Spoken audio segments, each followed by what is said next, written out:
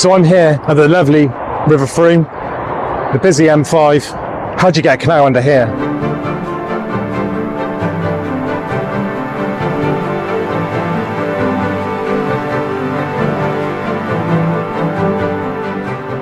So I'm on the missing mile. This is a section of the Cotswold Canal that is, as it might suggest, missing. There's several reasons for this, mainly due to the M5 motorway, which is just across the fields over there. Now we're here to explore it today, as around 2 weeks ago, I had an email from somebody and they said that there was a planning meeting going on. I didn't know about it, and it was a final decision on whether the rest of this project can go ahead.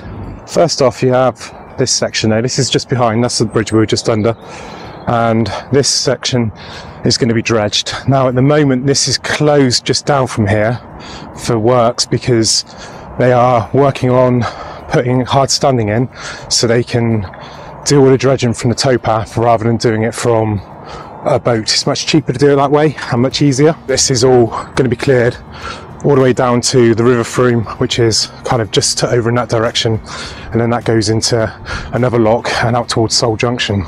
I'm not going to go too much further down here because I've covered this on other videos and it's not the reason for today's video, but you can see the compound is starting to take shape. They put this hard standing down, and this means, as you can see, diggers and dumpers and stuff can come round here and dig from the bank. You've got the long reach greeny bluey excavator up there and the yellow one as well, so they can clear all of this. You've got Occupation Bridge there, which is in pretty good condition, and then you've got the fuel pipeline, which is aviation fuel for the airfields in Birmingham, that comes from, I think it's Sharpness or Avonmouth docks, I can't remember which docks, which also needs to be moved as well. So I was surprised when I put the drone up to see this quite beautiful pattern on the ground. Now these are scrapes. Now the idea of these is that they create a wetland habitat, and I think there's going to be sluices onto the river that are going to be able to fill these up so they can control the amount of water in them. And it's part of the Cotswold Canal's connected vision of creating a habitat all the way along the canal.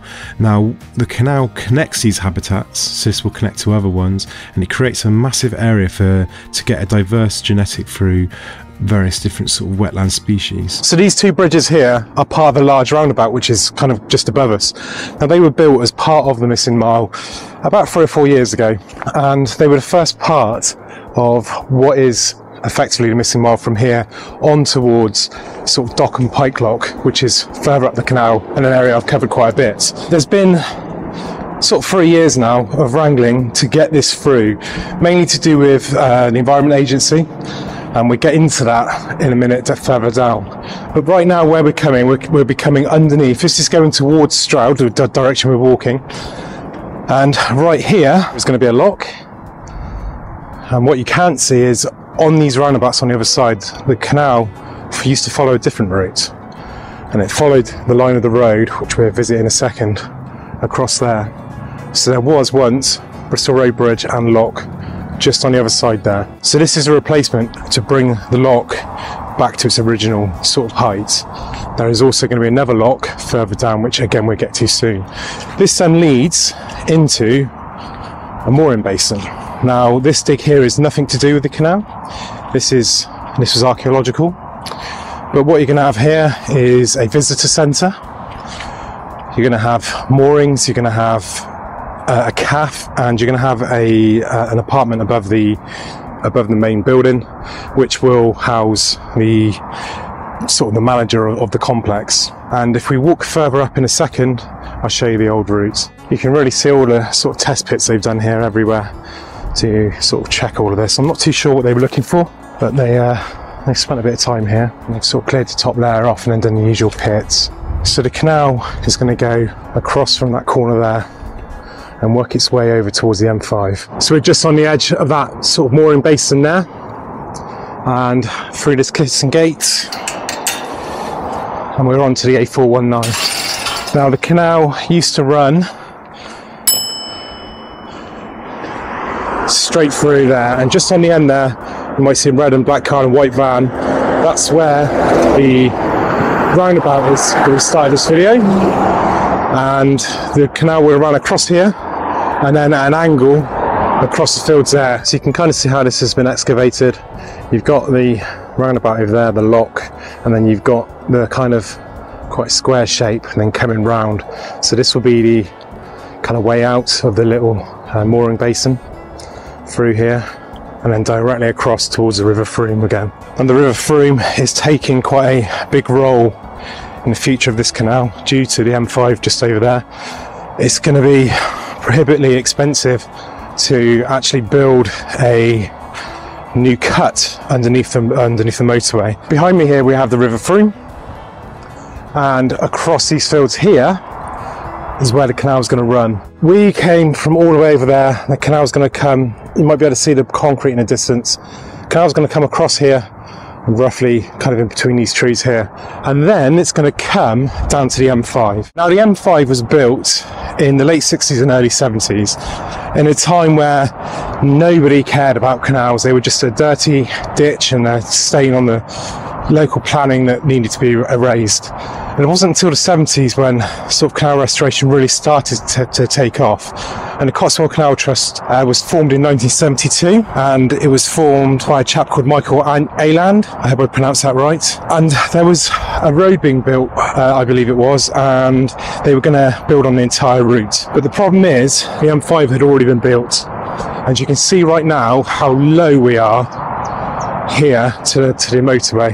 This only just clears this river. If they dropped into the river and followed the course of the river, which a lot of canals do now, they would never get head height underneath for any boats.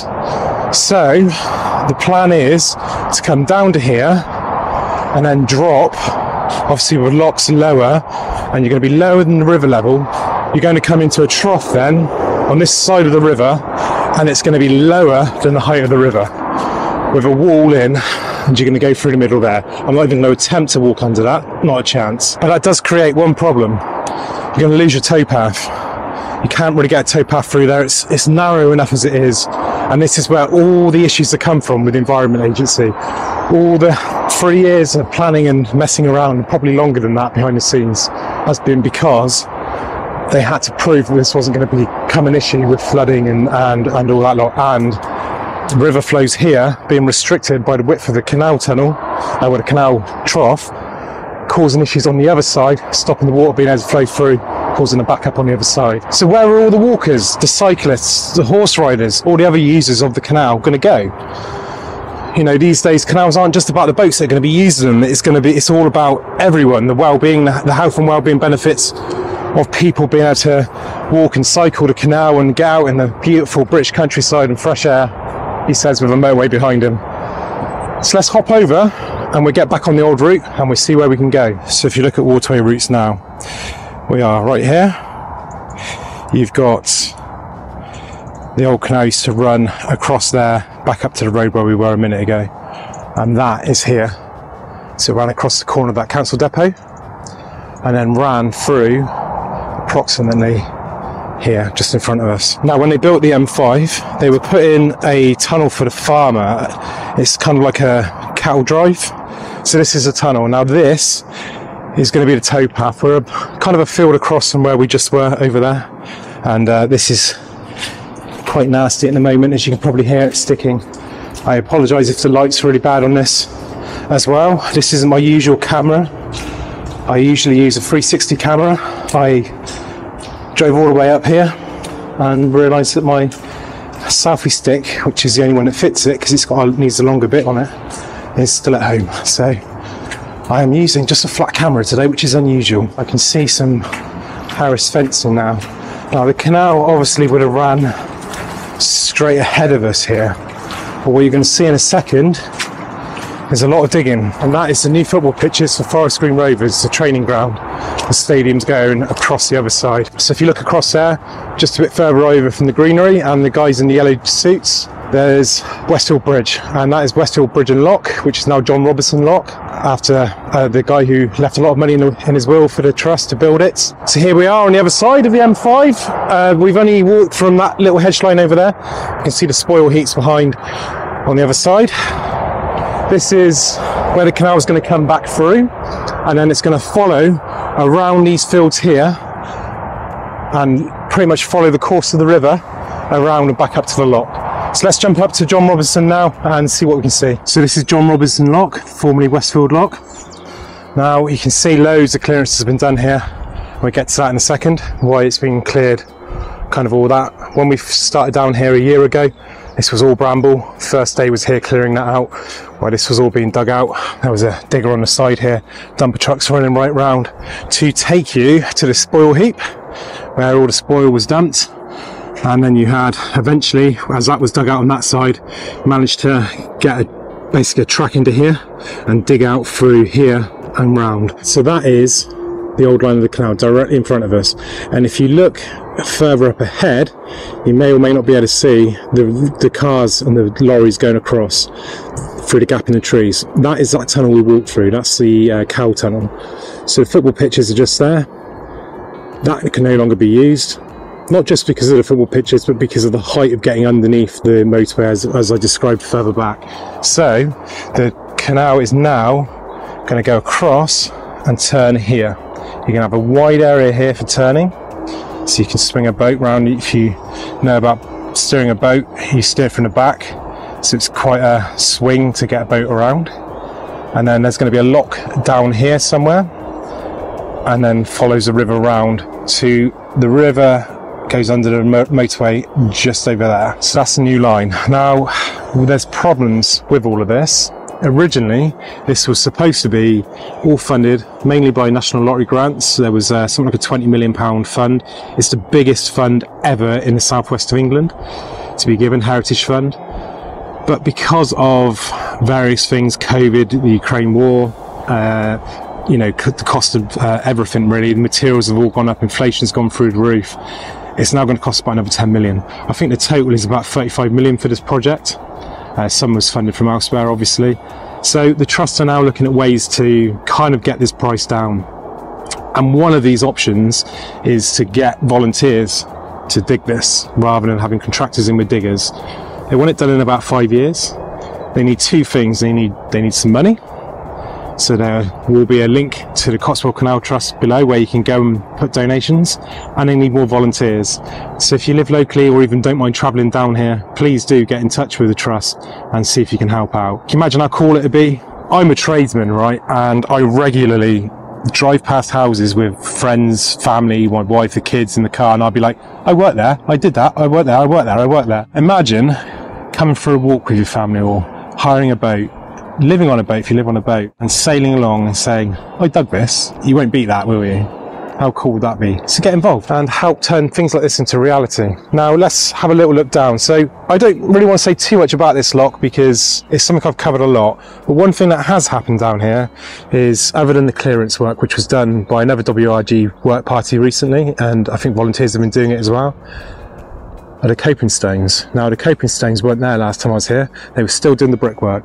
So this, for the first time, is really starting to look like a lock. The WRG groups, from KSCRG to like the Newbury groups and all over the country, people come here, they give up weeks, they give up weekends, they give up loads of time for free to come and do this. Actually, they pay for the privilege because they've got to pay to come down and stay when they're down here. So a massive thank you to all the hard work by all the volunteers, not just the Cotswold Canal Trust volunteers, they do an amazing job, but for the nationals as well, who cover the whole country. So just here is the top of the lock, and this is in the way. So this is a stream. This never used to run down here. So this used to run into the canal a bit further up, and there's a spillway we'll visit in a minute, which used to take it then across the field that way. But there were major issues with flooding, so when the canal was abandoned, they diverted it around here and out to the River Freem a different way. Now this was all quite overgrown here, and this has been cleared. Obviously, time of the year that it has to be done before now because of the nesting seasons. So now the lock is going to come through here. There's going to be a culvert under here. It's not an aqueduct, it's a culvert. Thanks to Ian Williamson for pointing that out for me. That is then going to take the canal over this stream and on towards Docklock up there. And this has also been cleared massively as well down here. So you couldn't see any of this before. This was well overgrown. I came with Paul Whitewick and Rebecca, and they did a video on this spillway here, which is very good. And we were trying to figure it out because it's got 3 different heights on it. And we never really did figure out what it was. I think it's less complicated than what you think it is, but it's a beautiful structure. And that takes the canal up into what was the old company headquarters, and dock lock up ahead. So this is dock lock. This has had a lot of work done in the past, but I have never seen this staircase before up on the side of the lock there. So this has had quite a bit done since I was here last. All of this was really overgrown before, so there's been loads of clearance work done. Excellent work by the volunteers. Unfortunately, I can't cover this little section in between, but I will jump over to show you the end of the missing mile in a second. But they're currently catching voles at the top. They need to remove the voles to be able to do the work further up. Now, it's quite a good problem to have with voles, because obviously voles are something that are being reintroduced and disappeared largely from this country. So to have them here and be able to trap them and remove them and put them to a safe place is excellent. So this gets its name from the fact that it used to have a dry dock here. I've never really sort of got a confirmation of where it was. Some literature says it was actually down here and it was underneath the lock, which doesn't make sense because you've then got to pump the water out. But there is a cutout at the top there. I think there used to be an icebreaker up here, and I believe there was a dry dock at the top there. I think that's where it was anyway. So one thing you may have noticed when I was putting maps up, Westhill Bridge that we've just been to, was the towpath stays on this side of the canal. Normally when you find a bridge, it's because the towpath crosses, and that'd be some reason for the original landowner didn't want you to go through his land or whatever. And then it doesn't actually cross until we get to dock lock, which we'll get to very shortly. Now, there's several reasons that could be. One is the obvious answer, that there's farms with land across each side, so that they need to be able to get tractors and stuff across. And it is quite a substantial bridge. But one story I did hear, that it was built so the people who lived in Whitminster, just over there, could access this church over here. I love the church. I love any building, actually. In fact, a lot of the mosques, synagogues, everything, if you look at them, they are absolutely beautiful buildings. I love history, and I love engineering, I love architecture, and what a church this is. It's lovely. I'm just going to see if we can actually go. Most churches are open most of the time, so. Yep. Ah, very nice. Look at it. We don't build things like this anymore. There's very few people, stonemasons, that are actually sort of doing this on new projects. It's absolutely beautiful. So we're on Pike Bridge now, and we've got the Western Depot just behind us here. And this is where they're laying the traps. And I believe that is one just floating in the water there. So they'll leave these down for a day or two. I think they'll be coming back and they trap the voles in there and then move them up. So this is Pike Lock. This was finished last year, up until about, I think it was about around September, October time. This was full of scaffold. So they've done all the wall repairs, coping stones, got it all ready for the gates to go in, which are currently out for tender. You can see where all the brickwork repairs were, and it looks like that's been quite extensively repaired. But it's just ready for gates. That's all that's needed on here. 2 gates top and bottom. They're not cheap on this canal because they're so big. This is used to carry seagoing vessels, so it wasn't just a case of a narrow gate. It was, you know, they're, I think like 15 foot wide, these locks. So they've just got stop planks in there, and that's obviously overflowing now, as well as down through here. We've had a lot of rain, so it'll be running harder than usual. A little slipway here as well. And then you've got this whole barge. Now, I believe this was the first of the mud boats that the Cotswold canals had. I'm not sure whether it's been put up here as a permanent sort of statue to all the work that it did, or whether it's one day going to be repaired. So that is the update on the planning application that's gone in, and the fact that it's now all going ahead. Like I said, they need a bit more money, so please do have a look, make a donation, give some time, whatever you can afford or do. And thank you very much for watching. Have a great day.